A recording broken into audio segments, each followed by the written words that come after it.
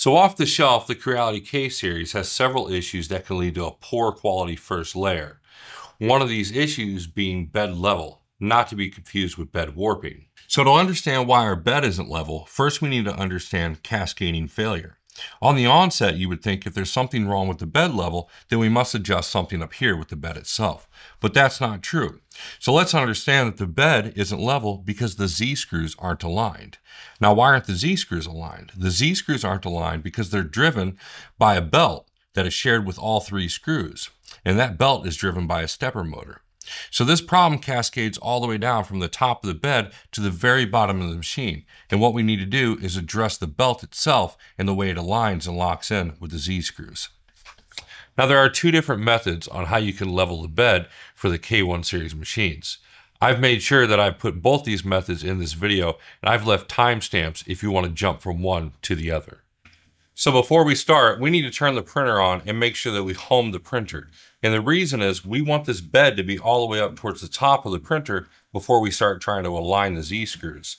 Once we home the printer, we can go ahead and take the printer and set it up on its side so we can access the bottom. So the K1 series machine has 6 screws for the bottom cover. There's 4 inside the feet and there's 2, one here and one here. And we'll just go ahead and back those out so we can access the bottom of the machine.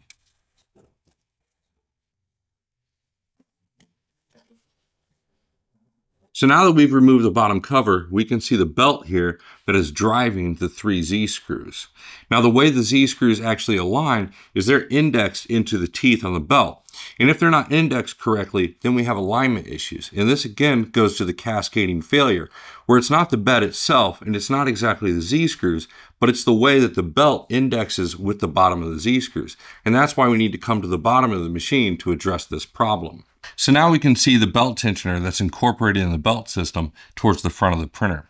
What we need to do is completely remove the front screw facing the front of the printer completely out of the belt tensioner. And the other screw we're just going to loosen so we can freely compress that belt tensioner.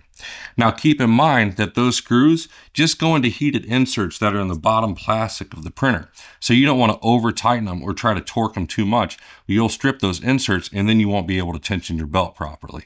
Now that we have the belt tensioned, we can go ahead and move on to the next step. Now in Creality's after sales YouTube video, what they have you do is they have you move the bed all the way to the bottom of the printer and put the shipping screws in. Then they want you to pull the belt off and put it back on. Now we're not going to do that because this leaves us with the problem that we had in the first place, where the way that they index the Z-screws into the belt isn't exactly a proper way to do it. And it doesn't get us close to level like we want. It doesn't get the Z-screws properly aligned because there's no absolute position.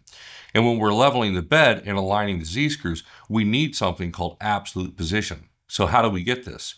Well, earlier we made sure that we homed our printer and we just left it be.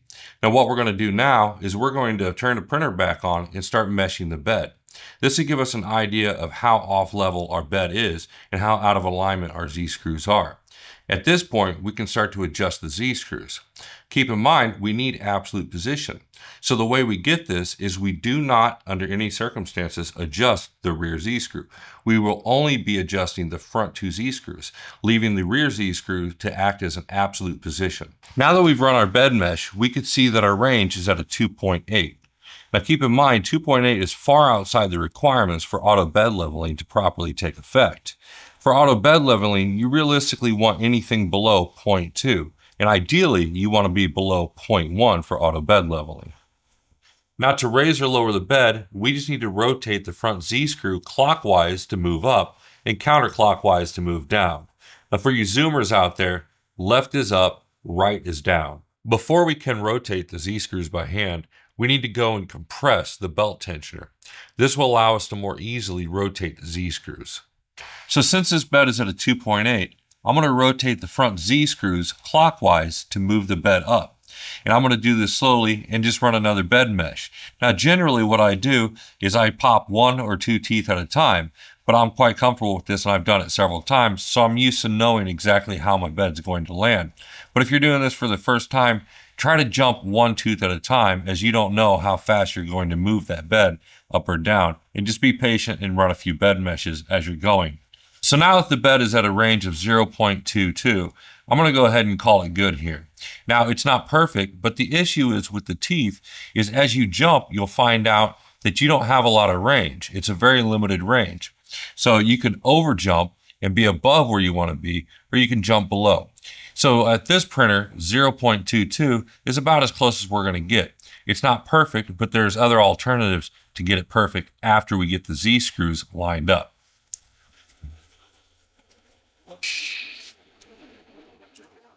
So now that I've aligned the Z-screws and the bed's in a better range for level, I'm going to go ahead and undo those changes so I can show you the second method. Now granted, the second method's a little more dirty, but it works just as well. Now our bed is at a range of 1.28, a little further than we want it to be for auto bed leveling. So at this point, I'm going to show you the second method on how to align the Z-screws and to get that bed more level. To do this, we're going to use a set of pliers. Now keep in mind, we're going to do this at the very bottom of the Z-screws. And the reason is the bottom of the Z-screw never interfaces with the section that is riding along the rail to level the bed. Now, if you're worried about the teeth on your pliers leaving any marks or scratching up your Z-screws, keep in mind, you can simply fold a piece of paper and put it in between the teeth of the pliers and your Z-screw. That way you're not leaving marks. You can do this with anything, a piece of paper, a piece of rubber, anything you really find. But I'm not going to be using that today. I'm just going to go directly on it with the pliers. Lastly, you don't want to just put the pliers on there and just start yanking on them. What you want to do is be patient and just smoothly rotate them until you hear that audible pop, and you'll feel it too. What this means is that the Z-screw has skipped one tooth on the belt, and we just keep doing this and we run a bed mesh letting us know how far up or down we're moving the bed mesh. So with method 2, we were able to achieve a quick and dirty alignment of the Z-screws. This brought our bed into a range of 0.25. Now keep in mind, when skipping the teeth, we can only get so close. Now there are other methods where we can get the bed even more level, but we're not going to cover that in this video. Using one of these methods, you should have no issues achieving a better bed level for your Creality K1 Series machine.